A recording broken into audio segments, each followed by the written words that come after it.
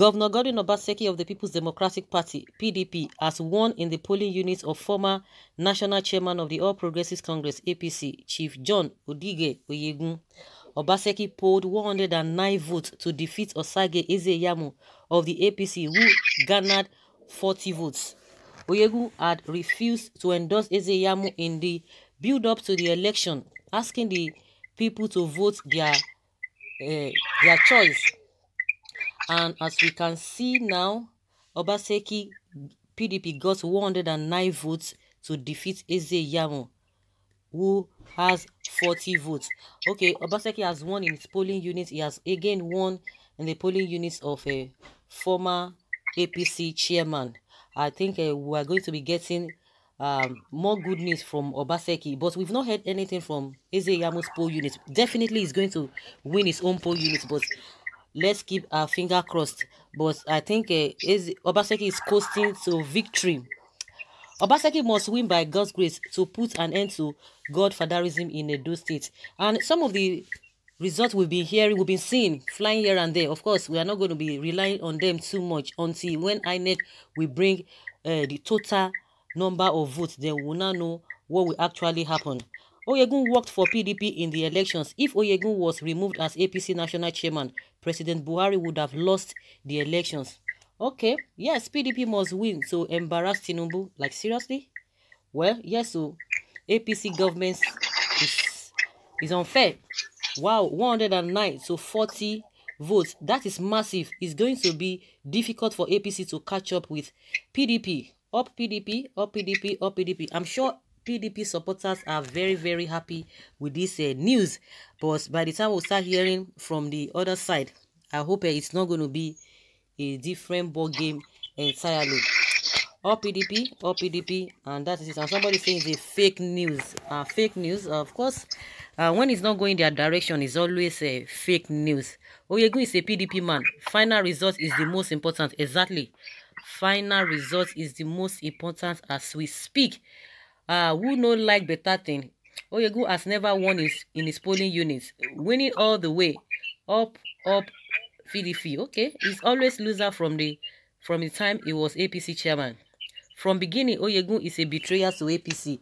Like, seriously. But after Buhari won in 2015, you know, this man was praised to high heavens because they said he was the chairman that led them to the victory in 2015. But at times when things are not going the way of some people, they begin to find fault. But when it's going their way, of course, they will praise it to high heavens. That is what has happened.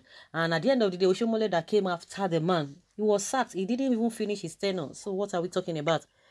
Well, that's a great news. That is not the issue because Oyegun has always lost his polling units to PDP. Even if he was a APC national chairman, he lost to PDP. Well, from all indication, we all know that Oyegun is on the side of Obaseki, and that was why he was so indifferent. He was sitting on the fence, and he told the people to choose their leader.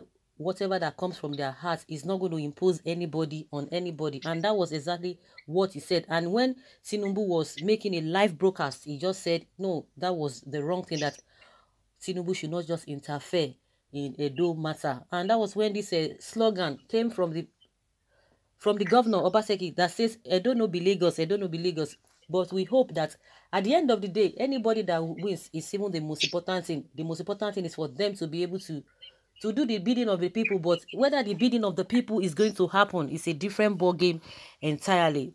But everybody is just happy, oh, because my person is there. And some people don't even care. In as much the person they love is there, they don't care whether the person is doing the right thing or not. And that's why we are having problem in this country. We just support for supporting sake. Well, as we stand, as we speak, the most important thing, anybody who wins, anybody who loses, should just take it. After all, they've already signed this peace agreement, if that is going to ban. But by and large, I don't think there has been any casualty, all of that, because we know that there are pockets of ballot snatching here and there. There are a lot of inches here and there, but by and large, everything has been going on smoothly. I think this is another boost for Obaseki in the polling units of Oyegun, and it's a normal thing, just like they said that Oyegun has never won his polling units before, but from all indication, you know that Oyegun is really on the side of a Obaseki. The result will still be flying in. Let's keep our finger crossed. The winner will be announced. We hope it's not going to be inconclusive, because the other time INEC was saying there were reports of a gunshot in what's this? I'm trying to remember.